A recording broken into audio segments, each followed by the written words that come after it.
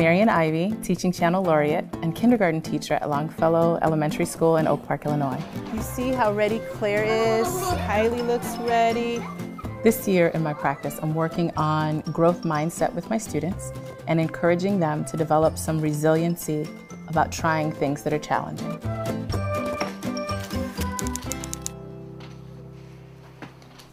We're going to be working on our writing.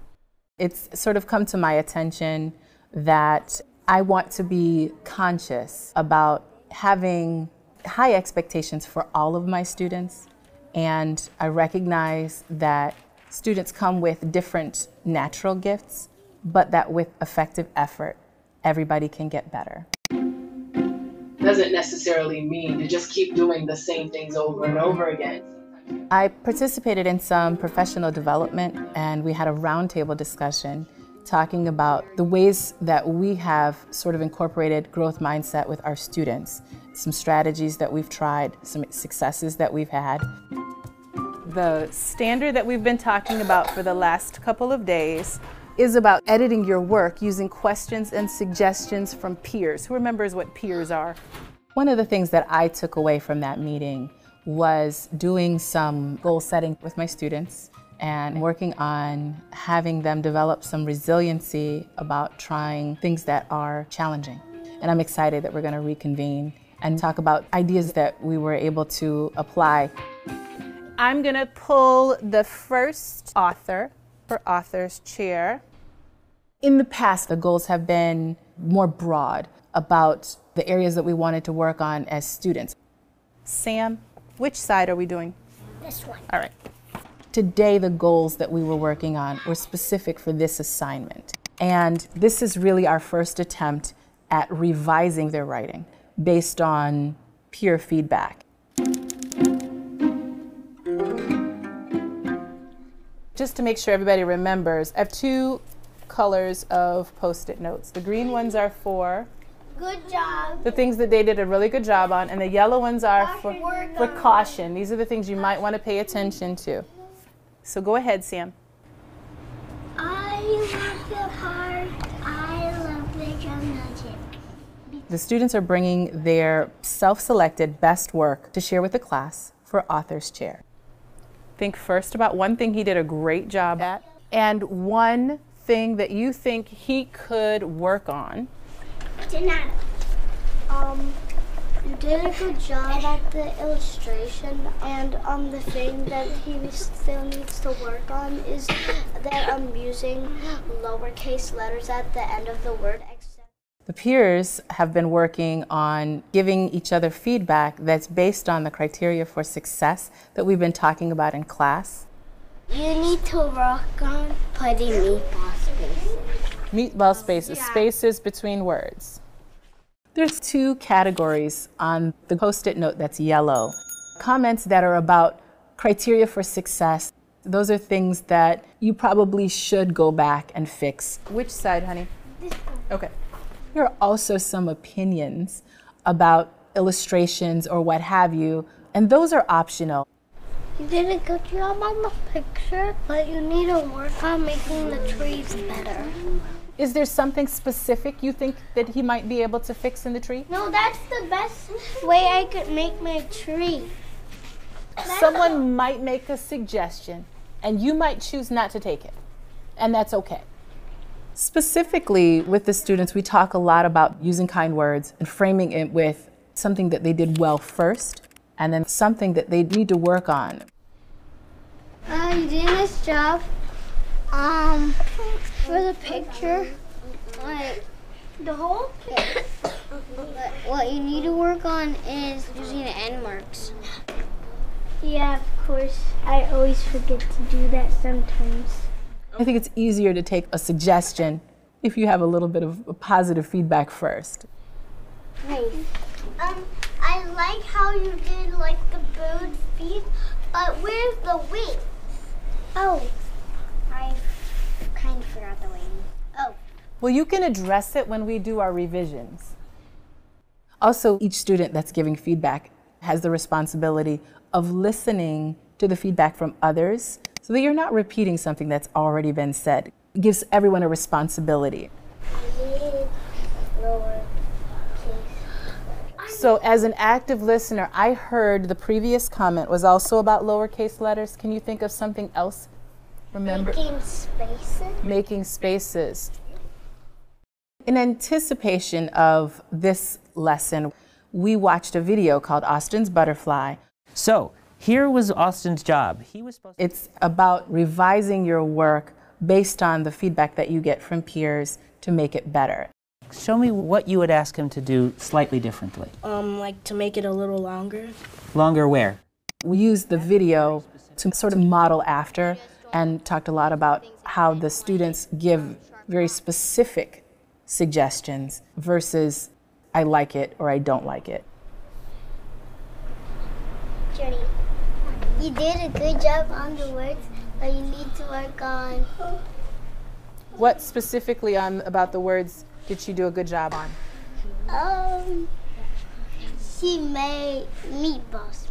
She did make meatball spaces. Let's move to the next step of this process.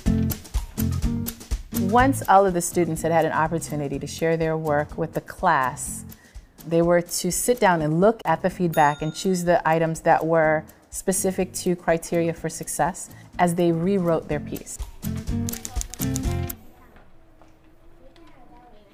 Let's take a look at what the suggestions are. Using lines for letters and add details. So do you remember how we talked about how to use the lines so that the capital letters start in the sky and they go all the way down to the ground?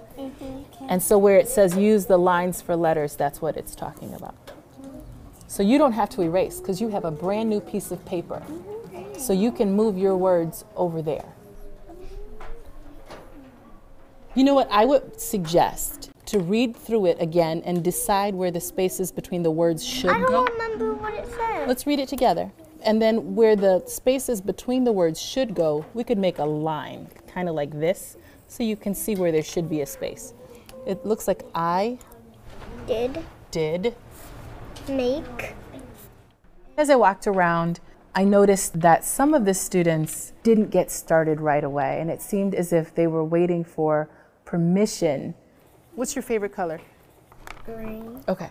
I wanted to reiterate with them about how the goal setting was theirs. So why don't you put your checks on the ones that you're going to focus on? Okay. By spelling these out. Okay. You're going to write this sentence, but you're going to write it on this line over here. Do you want me to get a highlighter to help you know which sentence to write? All right. We've talked a lot this year about how the goals that they set for themselves, they take more seriously and they're more excited about working on the things that they've chosen for themselves. It says use lowercase letters, use spaces between words, and it says weapons because someone was saying they didn't think you should have weapons in your drawing. But that is one of those things that's a personal decision. You have a suggestion, you can decide to use it or not. Okay. So there was one student who shared his writing today, and I think he noticed when it was time for him to read his writing that there were some words that he had left out when he was writing his first draft. It says, I want to be a policeman because I forgot. Catching. Is that it? I can't remember, but now I see. Okay. It's because they catch the bad. Okay. When he went back for revision, he added some of the words that he had left out. Police catch the bad man. And there's another end mark right there because you have how many ideas? 2 now. 2 ideas. That's pretty sweet. Did you use lowercase letters? Work Some on of that. them I don't know how to do. I have a suggestion. In the front of your journal, there's a place you could look to see how to make it. Yeah. Okay? And the G easy. The H easy. I easy. And the ones that are tricky, you can trace. Yeah. All right. I want to go outside Good. How about we start a new row? I think it went really, really well. Typically with 5-year-olds, they think, it's finished. I'm done. Oh, you got your check marks, your goals are set, you're ready to go. So having that peer feedback really, really guided them in where to start making revisions. So it goes full circle with the growth mindset and effective feedback in that they know how to improve. I'm looking to see who's being respectful. I really liked the way some students were very good at encouraging one another. You did good at doing lowercase letters and a capital letter at the beginning. You found a lot of stuff she did well. Next time, I think I might point out some of the behaviors, and I think very often when you make those behaviors visible, then other students emulate it just because it's being celebrated. Only have your hand up if there's something we haven't covered yet. Another thing I think is important to remind kids is that everybody wants to have a turn to give feedback. Like, specifically, what you really need to work on is using end marks. Well, we talked about end marks. I think part of why comments are being repeated is because everybody wants to have a turn every time. And if I reduced the number of students who can comment on a single person, that might reduce the number of times the same comment is repeated. It's right there. Next time, one of the things that we'll do is we'll come together and talk about the choices that students made as far as setting goals for themselves. I feel like it's important for them to make those decisions when they are happy with the writing rather than having that decision come from me. And I see you've got your check marks here, your goals are set. Nice. I think it's important for kids to be aware and to think about the fact that you're going to try things that you aren't successful at, but every time you try, you get a little bit better at it. Where does the first idea end? Oh yeah, I forgot an end mark.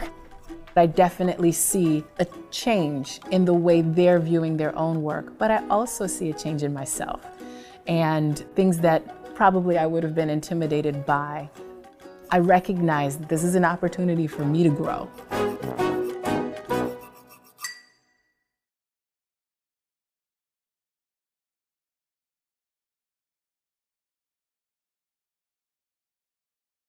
Thank you.